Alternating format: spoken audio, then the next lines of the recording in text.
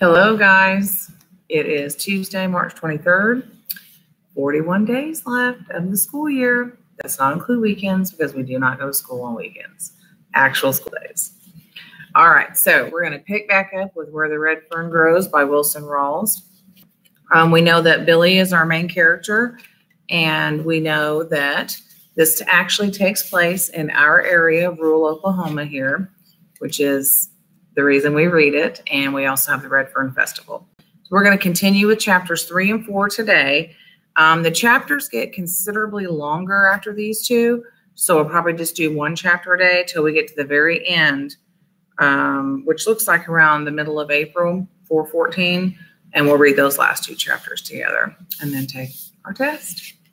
All right, so where we left off, we had a little bit of a present day in the first chapter, which is still probably 50 years ago. And then Billy started talking about his past, and we'll stay in that area now. We'll talk about when he's younger and is he going to get the dogs? And if he does, how's he going to get them? So that's where we'll pick up today, chapter 3. The dog-wanting disease never did leave me altogether. With the new work I was doing helping Papa, it just kind of burned itself down and left a big sore on my heart. Every time I'd see a coon track down in our fields or along the riverbanks, the old sore would get all festered up and start hurting again. Just when I had given up all hope of ever owning a good hound, something wonderful happened.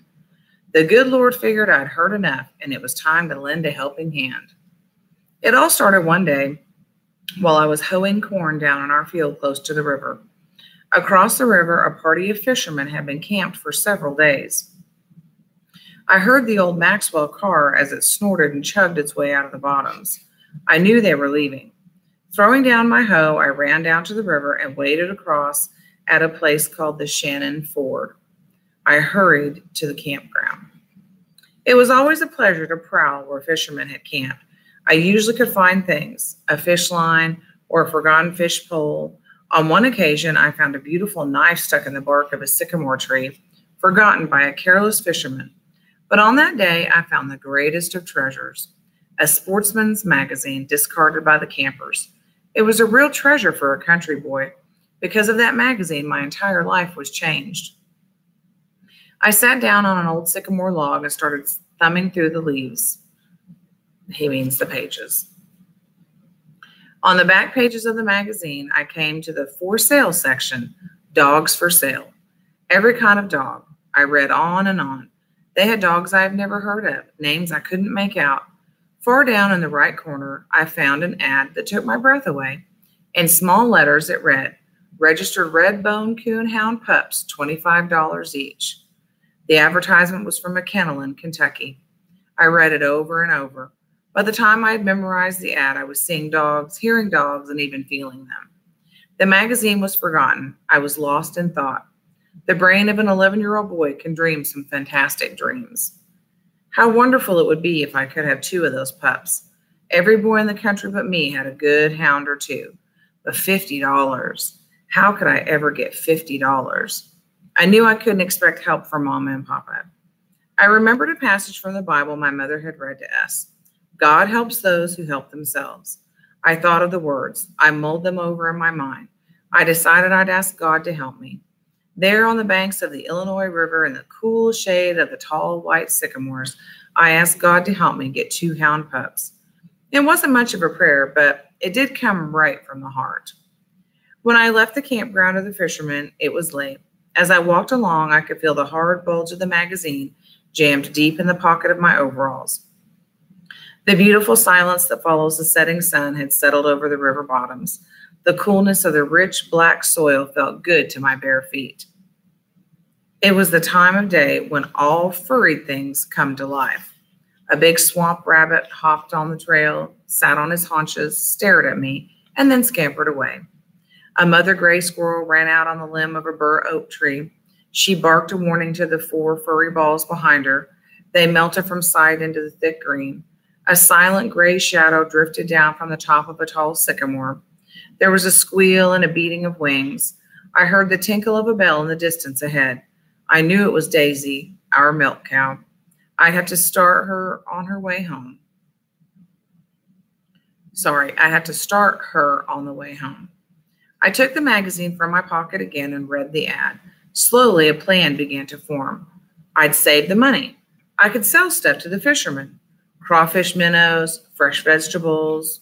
In berry season, I could sell all the berries I could pick at my grandfather's store. I could trap in the winter. The more I planned, the more real it became. There was the way to get those pups. A real way, save my money. I could almost feel the pups in my hands. I planned the little doghouse and where to put it. Collars I could make myself. Then the thought came, what could I name them? I tried name after name, voicing them out loud. None seemed to fit. Well, there would be plenty of time for names. Right now, there was something more important. $50, a fabulous sum, a fortune, far more money than I had ever seen. Somehow, some way, I was determined to have it. I had 23 cents, a dime I had earned running errands for my grandpa, and 13 cents a fisherman had given me for a can of worms. The next morning, I went to the trash pile behind the barn. I was looking for a can, my bank. So he's thinking like a piggy bank. I picked up several, but they didn't seem to be what I wanted. Then I saw it, an old KC baking powder can. It was perfect, long and slender with a good tight lid. I took it down to the creek, scrubbed it with sand until it was bright and new looking. I dropped the 23 cents in the can. The coins looked so small lying there in the shiny bottom, but to me, it was a good start. With my finger, I tried to measure how full it would be with the $50 in it. Next, I went to the barn and up to the loft. Far back over the hay and up under the eaves, I hid my can. I had a start toward making my dreams come true, 23 cents. I had a good bank, safe from the rats and from the rain and snow. All through that summer, I worked like a beaver. In the small creek that wormed its way down through our fields, I caught crawfish with my bare hands. I trapped minnows with an old screen wire trap I made myself, baited with yellow cornbread from my mother's kitchen. These were sold to the fishermen along with fresh vegetables and roasting ears. I tore my way through the blackberry patches until my hands and feet were scratched raw and red from the thorns. I tramped the hills seeking out the huckleberry bushes. My grandfather paid me 10 cents a bucket for my berries. Once, Grandpa asked me what I did with the money I earned. I told him I was saving it to buy some hunting dogs. I asked him if he would order them for me when I had saved enough. He said he would. I asked him not to say anything to my father. He promised me he wouldn't. I'm sure Grandpa paid little attention to my plans. That winter, I trapped harder than ever with the 3 little traps I owned. Grandpa sold my hides to fur buyers who came to his store all through the first season. Prices were cheap, 15 cents for a large possum hide, 25 for a good skunk hide. Little by little, the nickels and dimes added up. The old KC baking powder can grew heavy. I would heft its weight in the palm of my hand. With a straw, I'd measure from the lip of the can to the money. As the months went by, the straws grew shorter and shorter. The next summer, I would follow the same routine. Would you like to buy some crawfish or minnows? Maybe you'd like some some fresh vegetables or roasting ears. The fishermen were wonderful, as true sportsmen are. They seemed to sense the urgency in my voice and always bought my wares. However, many was the time I'd find my vegetables left in an abandoned camp. There was never a set price. Anything they offered was good enough for me. A year passed. I was 12. I was over the halfway mark. I had $27.46. My spirits soared. I worked harder. Another year crawled slowly by, and then the great day came. The long, hard grind was over. I had it, my $50. I cried as I counted it over and over. As I set the can back in the shadowy eaves of the barn, it seemed to glow with a radiant whiteness I'd never seen before. Perhaps it was, excuse me, perhaps it was all imagination. I don't know. Lying back in the soft hay, I folded my hands behind my head, closed my eyes, and let my mind wander back over the 2 long years. I thought of the fishermen, the blackberry patches, and the huckleberry hills. I thought of the prayer I had said when I asked God to help me get 2 hound pups. I knew he had surely helped, for he had given me the heart, courage, and determination. Early the next morning, with the can jammed deep in the pocket of my overalls, I flew to the store. As I trotted along, I whistled and sang. I felt as big as the tallest mountains in the Ozarks. Arriving at my destination, I saw 2 wagons were tied up at the hitching rack.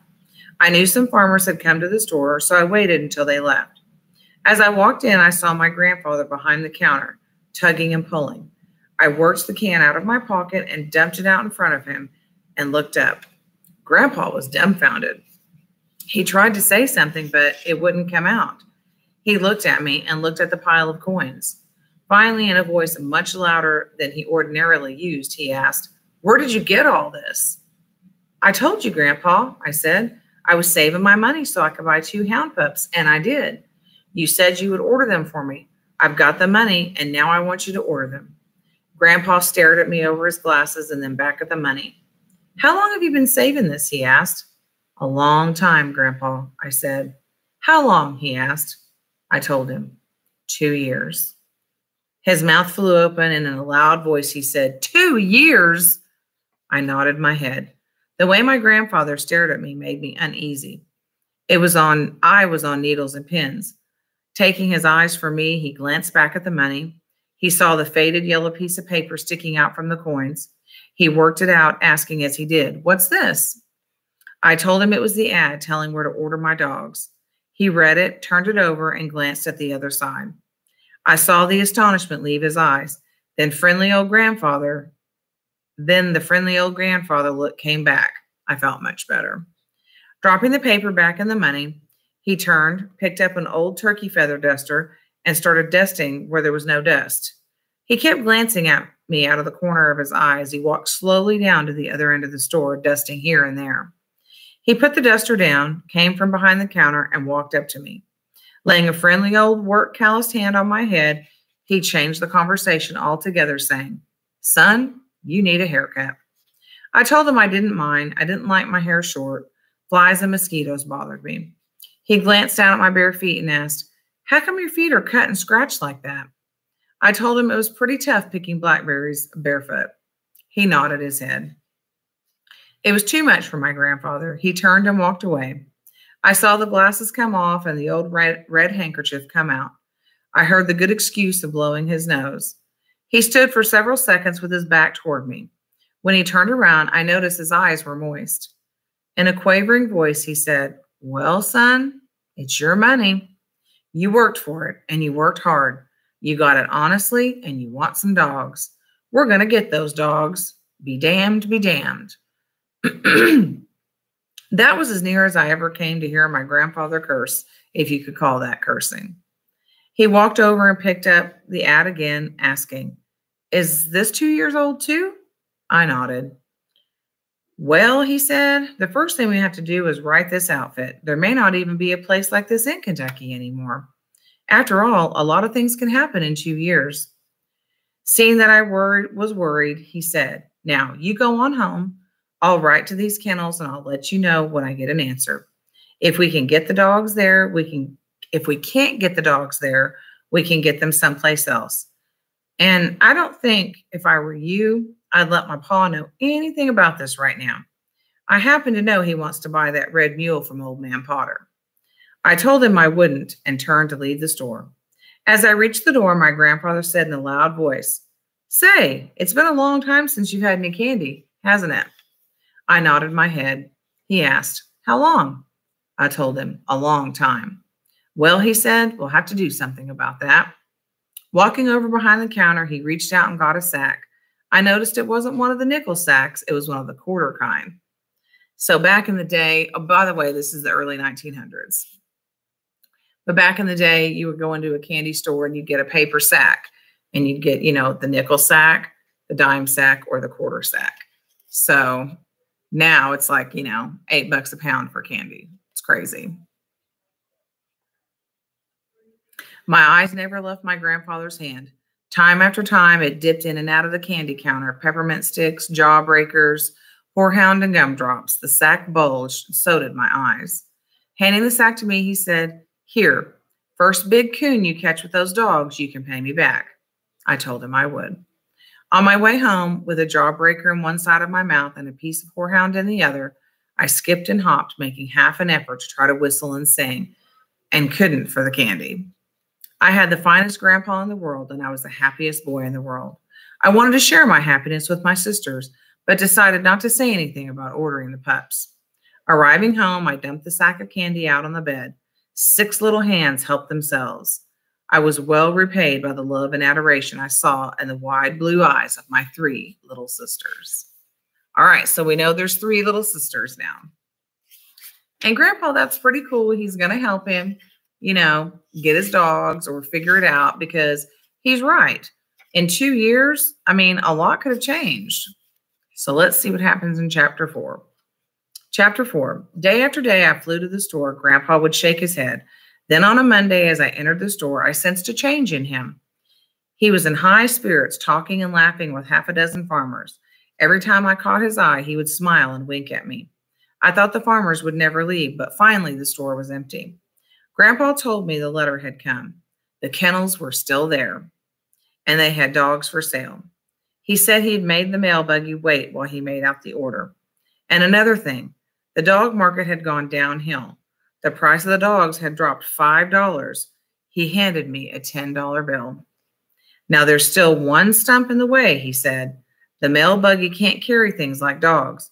So they'll come as far as the depot at Tahlequah, but you'll get the notice here because I ordered them in your name. So he's talking about the train depot that we used to have in Tahlequah over 100 years ago. I thanked my grandfather with all my heart and asked him how long I'd have to wait for the notice. He said, I don't know, but it shouldn't take more than a couple of weeks.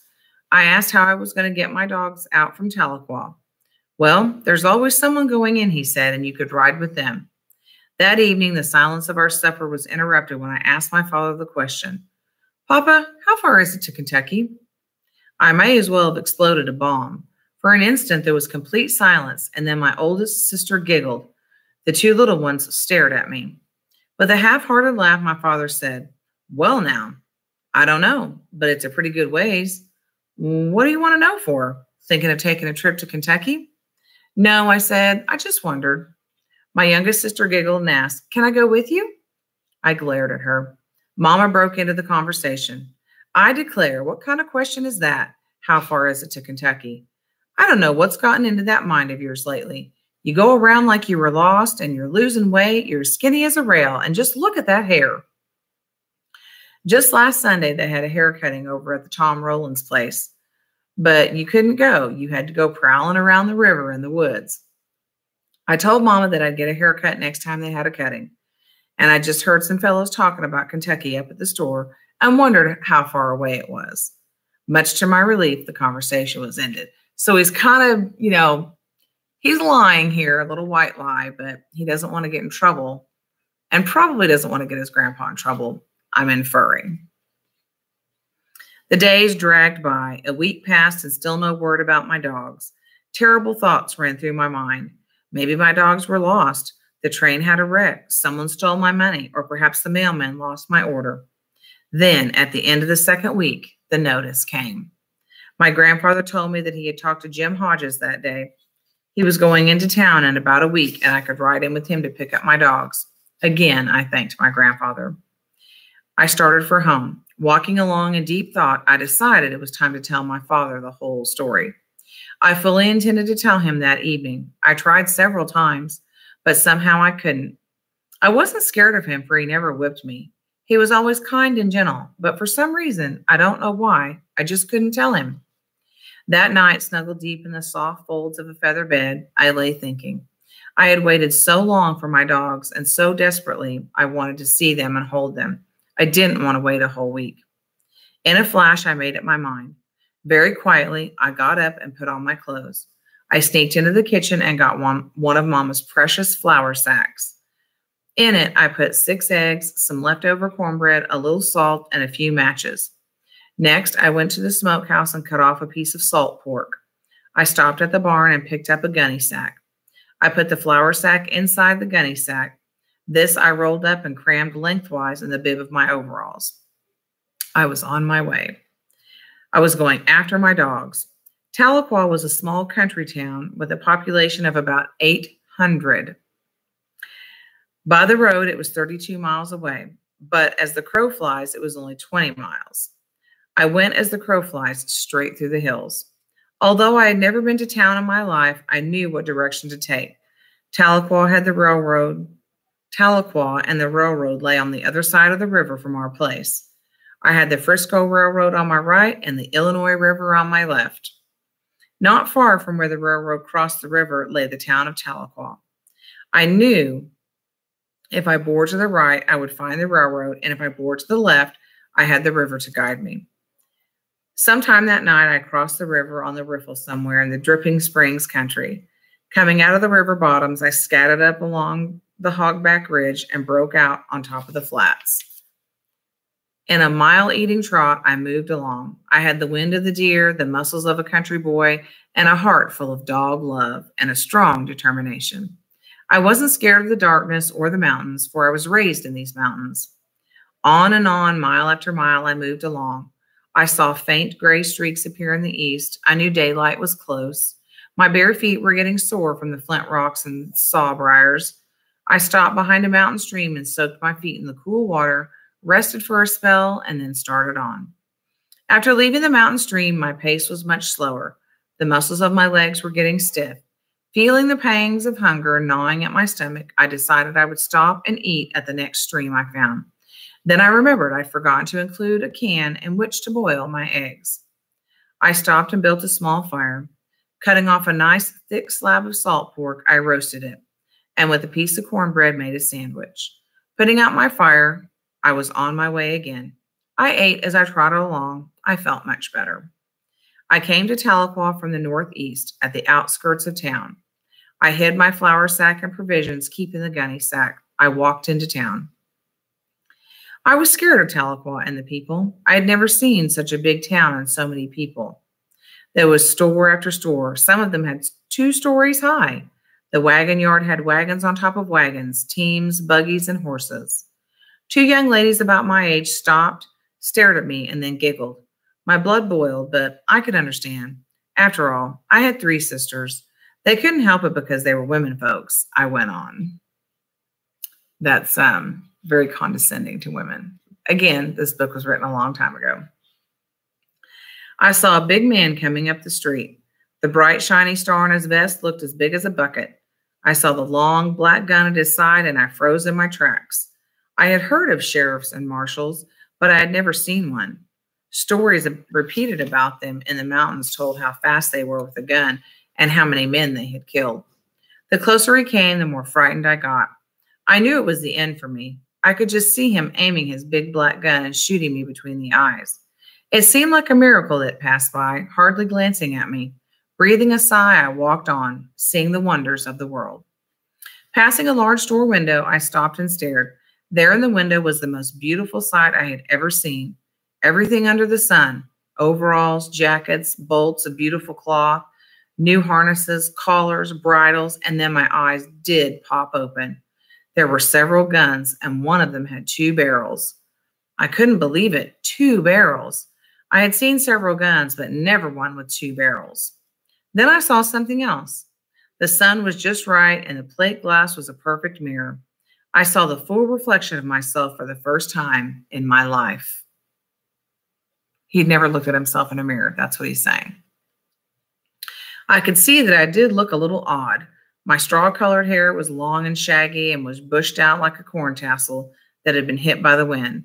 I tried to smooth it down with my hands. This helped some, but not much. What it needed was a good combing, and I had no comb. My overalls were patched and faded, but they were clean. My shirt had pulled out. I tucked it back in. I took one look at my bare feet and winced. They were as brown as a dead sycamore leaf. The spiderweb pattern of raw red scratches looked odd in the saddle brown skin. I thought, well, I won't have to pick any more blackberries, and the scratches will go away. I pumped up one of my arms and thought surely the muscle was going to pop right through my thin blue shirt. I stuck out my tongue. It was as red as pokeberry juice, and anything that color was supposed to be healthy. After making a few faces at myself, I put my thumbs in my ears and was making mule ears when 2 old women came by. They stopped and stared at me. I stared back. As they turned to go their way, I heard one of them say something to the other. The words were hard to catch, but I did hear one word, wild. As I said before, they couldn't help it. They were women folks. As I turned to leave, my eyes again fell on the overalls and the bolts of cloth. I thought of my mother, father, and sisters. Here was an opportunity to make amends for leaving home without telling anyone. I entered the store. I bought a pair of overalls for Papa. After telling the storekeeper how big my mothers and sisters were, I bought several yards of cloth. I also bought a large sack of candy. Glancing down at my bare feet, the storekeeper said, "I have some good shoes." I told him I didn't need any shoes. He asked if that would be all. I nodded. He added up the bill. I handed him my $10. He gave me my change. After wrapping up the bundles, he helped me put them in my sack. Lifting it to my shoulder, I turned and left the store. Out on the street, I picked out a friendly-looking old man and asked him where the train depot was. He told me to go down to the last street and turn right, go as far as I could, and I couldn't miss it. I thanked him and started on my way. Leaving the main part of town, I started up the long street through the residential area. I had never seen so many beautiful houses, and they were all different colors. The lawns were neat and clean and looked like green carpets. I saw a man pushing some kind of mowing machine. I stopped to watch the whirling blades. He gawked at me like, looked at him weird. I hurried on. I heard a lot of shouting and laughing ahead of me. Not wanting to miss anything, I walked a little faster. I saw what was making the noise.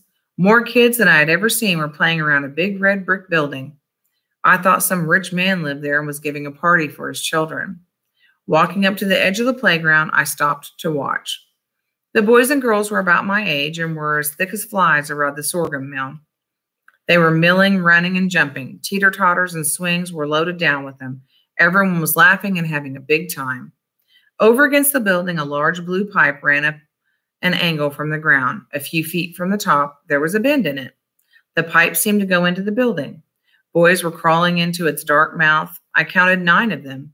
One boy stood about 6 feet from the opening with a stick in his hand. Staring goggle-eyed, trying to figure out what they were doing, I got a surprise. Out of the hollow pipe spurted a boy. He sailed through the air and lit on his feet. The boy with the stick marked the ground where he landed. All 9 of them came shooting out, one behind the other. As each boy landed, a new mark was scratched. They ganged around looking at the lines. There was a lot of loud talking, pointing, and arguing. Then all the lines were erased and a new scorekeeper was picked out. The others crawled back into the pipe. I figured out how the game was played. After climbing to the top of the slide, the boys turned around and sat down. One at a time, they came flying down and out feet first. The one that shot out the furthest was the winner. I thought how wonderful it would be if I could slide down just one time. One boy, spying me standing on the corner, came over, looking me up and down. He asked, "Do you go to school here?" I said, "School?" He said, "Sure, school. What did you think it was?" "Oh, no, I don't go to school here." "Do you go to Jefferson?" "No, I don't go there either." "Do you go to school at all?" "Sure, I go to school." "Where?" "At home." "You go to school at home?" I nodded. "What grade are you in?" I said I wasn't in any grade. Puzzled, he said, "You go to school at home and you don't know what grade you're in. Who teaches you?" "My mother." "What does she teach you?" I said, "Reading, writing, and arithmetic, and I bet I'm just as good as you are." He asked, "Don't you have any shoes?" I said, "Sure, I have shoes." "Why aren't you wearing them?" "I don't ever wear shoes until it gets cold." He laughed and asked where I lived. I said, "Back in the hills." He said, "Oh, you're a hillbilly." He ran back to the mob. I saw him pointing at me and talking to several boys. They started my way, yelling, "Hillbilly, hillbilly." Not nice. Just before they reached me, a bell started ringing. Turning, they ran to the front of the building, lined up in 2 long lines, and marching like little tin soldiers disappeared inside the school. The playground was silent. I was all alone and felt lonely and sad. I heard a noise on my right. I didn't have to turn around to recognize what it was. Someone was using a hoe. I'd know that sound if I heard it on a dark night. It was a little old white-headed woman working in a flower bed. Looking again at the long blue pipe, I thought, there's no one around. Maybe I could have one slide anyway. I eased over and looked up into the dark hollow. It looked scary, but I thought of all the other boys I had seen crawl into it. I could see the last mark on the ground and thought, I bet I can beat that. Laying my sack down, I started climbing up. The farther I went, the darker and more scary it got. Just as I reached the top, my feet slipped. Down I sailed. All the way down, I tried to grab onto something, but there was nothing to grab. I'm sure some great champions had slid out of that pipe, and no doubt more than one world record had been broken. But if someone had been there when I came out, I know the record I set would stand today in all its glory. I came out just like I went in, feet first and belly down. My legs were spread out like a bean shooter stalk. Arms flailing in the air, I zoomed down and up. I screamed to hang suspended in the air at the peak of my climb. I could see the hard-packed ground far below. As I started down, I shut my eyes tight and gritted my teeth. This didn't seem to help. With a splattering sound, I landed. I felt the air whoosh out between my teeth. I tried to scream, but I had no wind left to make a sound, so it knocked the wind out of him. After bouncing a couple of times, I finally settled down to earth. I lay spread eagle for a few seconds and slowly got to my knees. Hearing loud laughter, I looked around. It was the little old lady with the hoe in her hand. She hollered and asked how I liked it. Without answering, I grabbed my gunny sack and left. Far up the street, I looked back. The little old lady was sitting down, rocking with laughter. I couldn't understand these town people. If they weren't staring at a fellow, they were laughing at him. And that's the end of chapter 4. So he's made it into the big town of Tahlequah with 800 people. I'm not sure how many people we have now or what our population is, but it would be interesting to look it up and see how much we've grown in 100 years. Excuse me. All right, we'll pick up tomorrow with chapter 5. And like I said, we will read one chapter a day till we get to the very end in April. So have a wonderful, terrific Tuesday, and I'll see you guys tomorrow. Bye.